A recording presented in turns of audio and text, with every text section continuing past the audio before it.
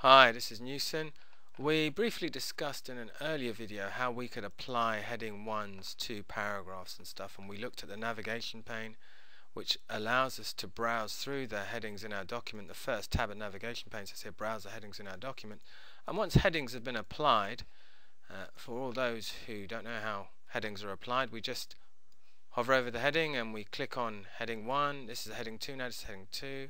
That's a heading 1, sorry. This heading 2, I'm going to click on it in navigation pane. It takes me straight there. If I click on here and I go, this should be a heading 2, so I'm going to click on it to make it a heading 2. And the last heading, I'll make a heading 1. Just a little recap how we do it. Click on heading 1 there. Or we can right click and go to styles and heading 1.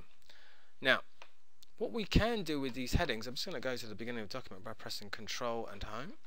What I can do is if I click on Insert and I go blank page, what I want to do is I want to insert a table of contents, and it will use the table of contents from my headings. What I can do is go to References, go to Table of Contents, and actually, to be honest, I could just go Insert Table of Contents, show page numbers. I want it to show page numbers. I want them right aligned, so I'm going to check that. That's a print preview. That would be a web preview. I want the tab leader. Actually, I might have a line rather than a tab leader. A line. And I can choose different templates I want it from. There's distinctive, there's fancy, there's modern, there's formal. I prefer the formal look.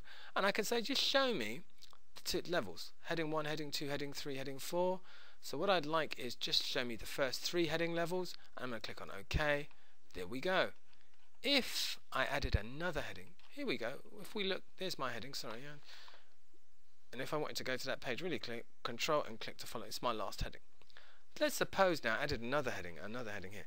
This is really the last heading. How do I amend my table of contents? Well, I'm going to Alt Control 1 to actually apply that. How do I amend that table of contents? What I can do, I've got pretty few options here.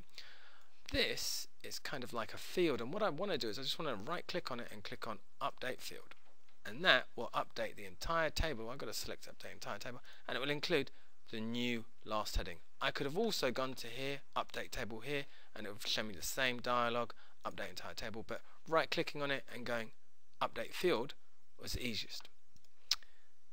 If I don't want the heading, the table of contents here anymore, I just highlight the whole of it, press delete key, gone. If I want to bring it back in, I'll go table of contents, and I can use these quick table of contents as well, these automatic ones, click on them and they'll insert them instantly for me.